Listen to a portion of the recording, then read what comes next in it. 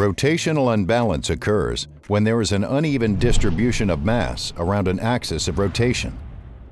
It can give a rotating machine element eccentric movement, which can cause excessive vibration, noise, decreased bearing life, decreased machine life, increased need of maintenance, and unsafe working conditions.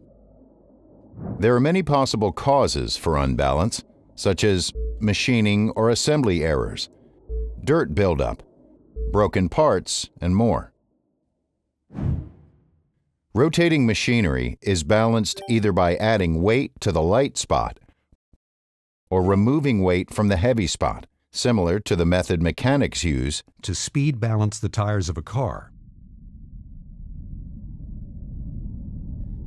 In order to correct rotational unbalance, you must know two things. 1. Force, which is the amount of vibration caused by rotational unbalance.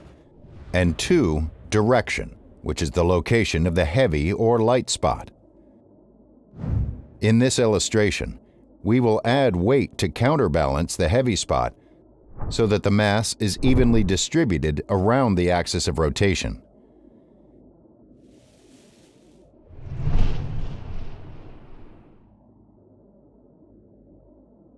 Tools with specialized balancing programs, such as the Acoem wireless balancer, can determine the force by measuring the machine's vibration. The direction of unbalance can be determined by the laser tachometer. Once these two factors are determined, the analyzer program in the balancing tool walks you through the process of identifying and correcting rotational unbalance